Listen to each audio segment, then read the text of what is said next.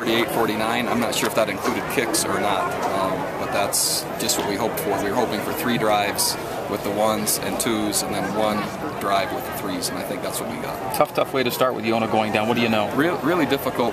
He has broken his small bone lower leg, and it was dislocated. That's about a minimum of a 6-week non-weight bearing with a pin and a screw, and Yona's role was continuing to expand, and we really believed he was the next version of kind of Manasseh, and so through camp his role kept expanding, and so there'll have to be some adjustment now. Fortunately, we are deep at running back. We have a full back. Mike Elisa is a nice kind of cross-trained type of player. So it's the worst part of coaching. Did you know yesterday you were going to go live kickoff to start, or were you? We knew we were going to do some live special teams work. It was just how many. And so this morning we decided on special teams coaches. We're hopeful to get 3 kicks and 3 punts. And so we got 2 kickoffs, and I think 1.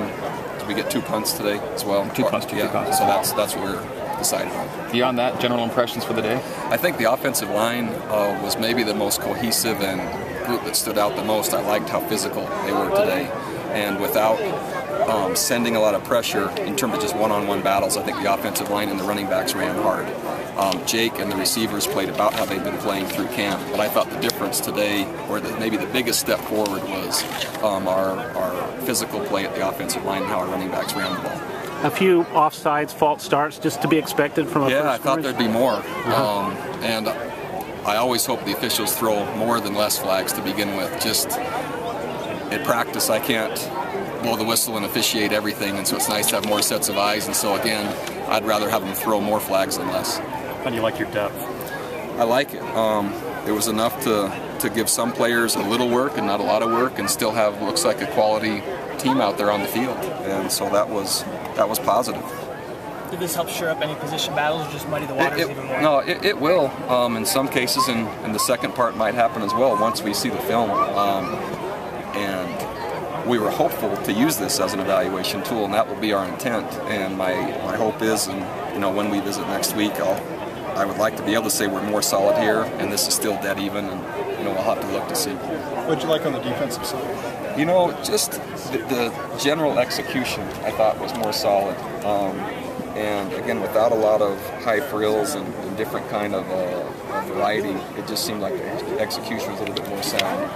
I would have liked to see the defensive front play more physical today, and I think our play action concentration in the secondary can improve. But surrounding those 2 points, it's stepping forward. I mean, I think it's continuing progress.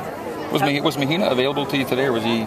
If he was in or out? He was available. Okay. I'm not sure what the offensive plan was with him. Okay. Any particular guys stand out today and catch your eye as having good days? Let's see. I just think Jake is. I was really impressed with the way he played, and without making a big deal about it, he just continues to improve and get better and better. I like his poise. I like his maturity, and I like just where he's putting the football. And so I would say if I had to name anyone. And then I think throughout the scrimmage, possibly Preston Hadley defensively made a few plays in the secondary, at least in run support.